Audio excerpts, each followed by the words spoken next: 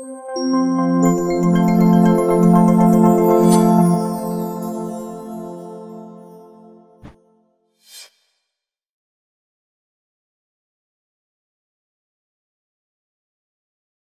interesting finding was that the first three quartiles of natriuretic peptide elevation actually had even more impressive benefit in terms of the primary endpoint, give or take about 20% or so.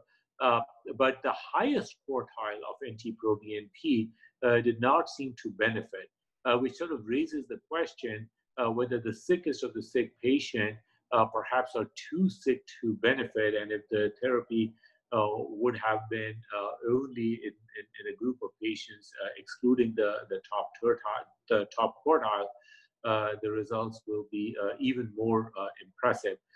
Now we have to take this with caution. These are secondary analysis, and whenever you do these secondary analysis, there's always a potential for a chance finding. But it really stands out that if you look at the quartile 1, quartile 2, and quartile 3, you see substantial benefit. And if anything, in the quartile 4, the point estimate goes in the opposite direction, and you don't see any benefit. So that's one subgroup that stands out.